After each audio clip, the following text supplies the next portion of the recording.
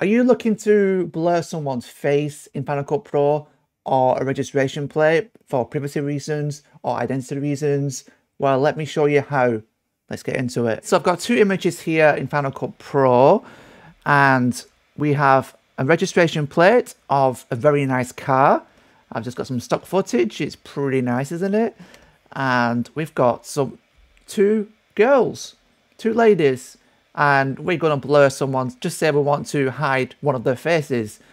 It's kind of tricky because it's kind of moving as well in the shot. It's always a tricky thing, but there is a very nice little effect we can use in here in Final Cut Pro, and it is called Pixelate. So what we used to do in the old versions of Final Cut Pro is drag this onto the clip, and it would kind of do it that way. But I don't think it had motion tracking. And from 10.6.2, I believe they've improved this feature so you can do motion tracking, and it uses its own intelligence to analyze the clip. Anyway, let me show you how it's done right. So what we need to do is select the clip, of course, we're on it. Go to your effects tab here, type in pixel, then it'll bring up Pixelate. Drag Pixelate onto the clip. All right, so we need to put this playhead, the position of the registration. Then we're adjusting the size of this, and for some reason it's gone circular, and we'll just do it more square, and we'll just make it smaller, and we need to just, we'll just bring this kind of, there we go. We'll just bring it roundabouts. It's good to put it a bit more over the object you want to blur out. All right, that should kind of do it. So we kind of, so now we'll just we need to go to analyze. All right, so click analyze and just give it a couple of seconds, and it will just play the clip and use its own artificial intelligence, and then we can play it and see how it's done, really. One thing to note is we go to the top right here. We can choose the amount we want to blur out. So we put it, to me it's a little bit, it's not enough. So we just put it so it's like no one can really see it now. And now we'll just play the clip. And actually we need to, once we're happy, we'll play the clip. We'll see it's only in this bit. There's no more. We are happy.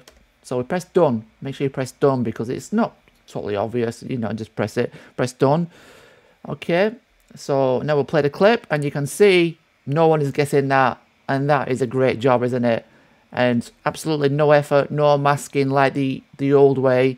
No types, not time consuming. Very, very easy. And there we go. Voila. That's done. If you want to remove it, just go to this tab and press delete, and it's gone. All right, I'll do it just for the sake of it. Click, delete, and now it's back to normal, showing it. Right, our second clip, someone's face. We want to blur this woman's face here. All right, so we're just going to do the same technique. We're going to put it to a point like this where the face is, drag it onto there.